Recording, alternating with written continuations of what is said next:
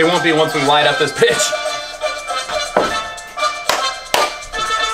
Welcome to another episode of This How We Brew It. That's how we brew it. This is how we brew it. It's 2018. 2008 January. And I'm feeling lean. Feeling lean? No. All right. So today on This How We Brew, we are going to go over how to use a Belgium coffee maker.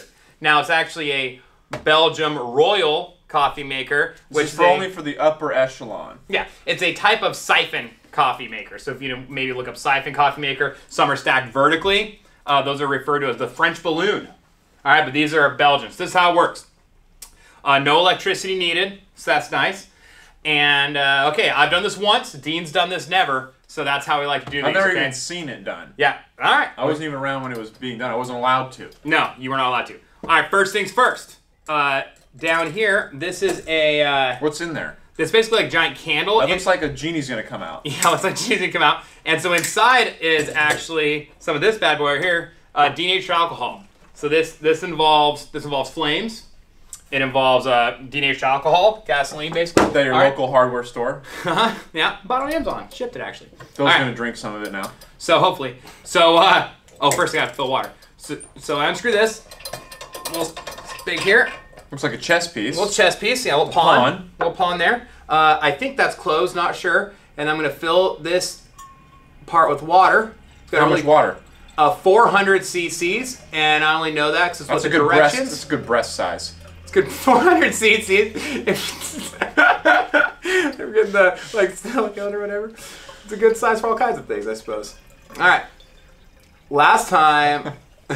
Every time I think cc's, I default to breast implants. Like, when have you ever measured anything in cc's? Chemistry class.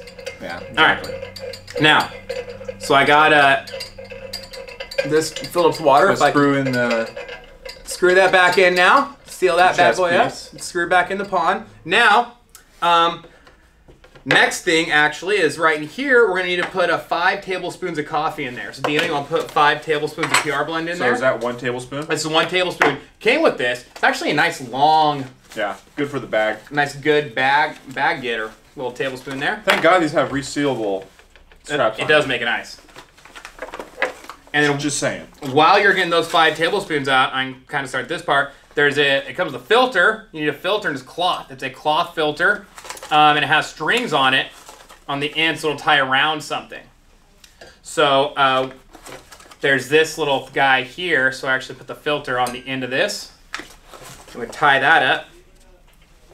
Boop. So it's almost like a little sack, almost like a little, see how it's a little like sack around there, a little bitty sack or something. You gotta tie that bad boy off. A little bit of manual labor here. That was either 5 or 4. I lost track. Yeah, maybe. Yeah, probably good. No, that's 5. That's 5. Okay. That was good. All right. There we go. So this guy's tied off. I'm not getting too serious out there. Got to let your strings hang low. Now this goes in here, and this part goes in right in. So that plugs in like a cork, kind of a cork system. Yeah, right? it's kind of like a cork right there. It's kind of tight, so it makes a little bit of a little seal on there. And we got the in there with the coffee grounds. Okay, we got a lid. Pop the lid on this bad boy here. Good. I don't know if that's what you're supposed to be doing. I just didn't. I wanted to be more even. I was trying to get it to fall down. Oh, it fills. Okay. Well, so. Oh my God. We're gonna pause. There we go. All right, now what we do is, don't worry about that. Now what we do is we open up this bad boy here. Oop, spill a little water. That's key. All right, so this goes down, and so now, just by the way, it'll hold that open. Now, wow. We could have just used this handle here. I didn't know that was an option. Yeah. Go ahead, push it down, lower it for us. There we go. Now we spark it up.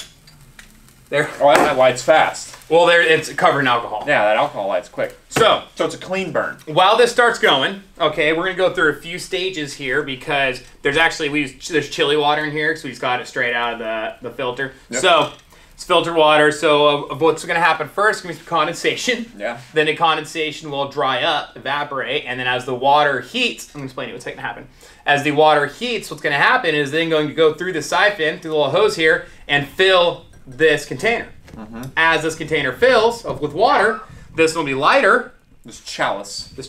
This will be lighter, so the balancing will tip, right? So there's a tipping point. There's a tipping point. Now, as this goes up from the tipping, it automatically extinguishes the flame. Oh, so it's resting on the container. It's on the side there. This goes up, boop, and that's the benefit of this compared to the vertical stack siphons, which we'll do one of those in the future. Itself. You have to cut the flame yourself at the right time. This automatically does it at the right time. Oh wow! So flame cuts off. This is a way more advanced version here. Way more advanced version. Then what happens is this is empty from water. But what happened if all the water that was in here in a sealed container goes into there? What do we have going on in here now once the temperature cools? We got a vacuum. Oh, so you don't want to open that. So then it sucks all the coffee. The coffee didn't hurt the grounds. At the appropriate time, once the proper extraction has taken place, sucks it through this bag. That's why it's called a siphon brewer. It then sucks all the coffee out of the chalice back into the pot. So this is where you actually pour the coffee out. And then we got the little spit in front. Oh shit! So there's a spit, like a spout. Yeah, really small, comes out really slow. Whatever. Yeah, that's awesome. I didn't even see that part. Yeah, I didn't realize that's what that was. Oh, it's a whole thing. One little thing. I don't know if maybe a higher. First off, hold on. Why are coffee shops not putting on this fucking display? Well, part of it is because I think this takes like we're on the hook for about 15 minutes. We'll cut out and then we'll come back in when the excitement happens. I've waited plenty of times for 15 minutes for coffee. There was no line. It was just strictly like go to Phil's Coffee or something like that. Like you're waiting 15, 20 minutes for a cup of coffee. A lot of times they make these in like a copper. They make them in copper. We got the stainless set. They make different colors. And so it talks a little bit about it here, a little bit of the history. But I'll just give you a real brief overview. Is the first balancing siphon apparatus was patented in the United States. Go USA. But it was a Belgium. In 1866.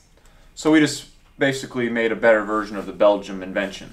Right. In a Belgium style or balance brewer, the process of making coffee is more elegant. Okay. So that's kind of what's going on here. A lot of the reviews of this when I bought it, people are saying like, oh, it works great. It's a good conversation piece. I was going to say, great for like a dinner party or something. Check out this shit. Yeah, people for dinner. After dinner, hey, anybody want a cup of coffee? Oh, I can use a cup of coffee. All right. And then you slap this bitch on the counter, get out the lighter.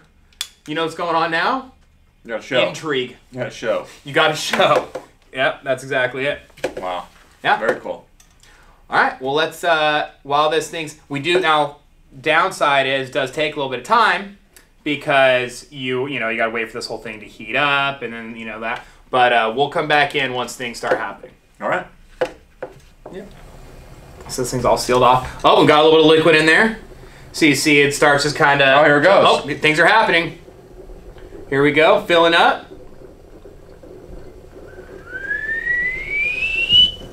Oh, yeah. So I told you the excitement is hard. It's hard to contain yourself. Yeah. This is pretty impressive. It is fun. It is kind of fun. Yeah, let's get some close-ups of that, Aaron. Get in on that. Get in on that action. Here it goes. Huh? And then make sure once this guy starts raising up, you want to catch that. Now it's getting faster and louder. It's filling. Oh, this is pretty awesome. This is awesome. It's a whole thing. Yeah, see how the grounds are expanding as they're taking on water. And then whoa, things are hot. Here it goes. Oh, here comes the dump. Ah! Ah! Whoa! And then it cuts it. Flames out. Flames out. No more La Flame, only La Flare. And then you wait. So now the straw is currently sucking. Well, now it's sitting until as the temperature drops in the container, right? So it's just sitting there now because it still has all the pressure in it. But then once it starts cooling down, air molecules slow down, and you see it now sucks it back in, sits it back down. That's how fast it sucks it through. That's how fast it sucks it through. Vacuum, dog. There it is. So now it's ready to pour and enjoy. Now it's ready to pour and enjoy. So they say first thing doing your pouring is you grab a Caffeine and Kilo certified mug. Certified PR blend consuming mug. Say you loosen up this top so a little air gets in there, otherwise you don't want to shoot now. Well, if you open the spigot, maybe nothing will happen, you know what I mean? Oh, okay. I thought maybe it'd shoot out too fast. This shit's hot. There we go. You just burn yourself just a touch. And there we go. We got coffee. Wow. It's a little slow coming out of there. Yeah. That's all right. I have to pee now. Yeah. Perfect. Don't worry about that. So how many cups does this make? 400 cc's is the water, so I don't know, somewhere. Couple cups. Couple cups. Yeah, maybe. So it's good for like a, a date night. Date night. You have a Craigslist friend over. Yeah. You know?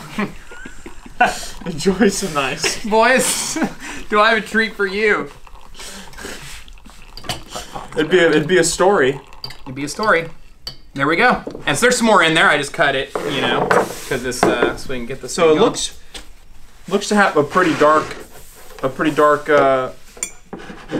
Yeah, Brew's pretty thick. You want to get in there? Check that out. There it is. I mean, it smells great. I mean, our coffee always smells good, but yeah. This looks really hot. Like, could be too hot. Piping. Some would describe it as piping. Yeah. Well, let's burn ourselves. Yeah. There we go. Here we go.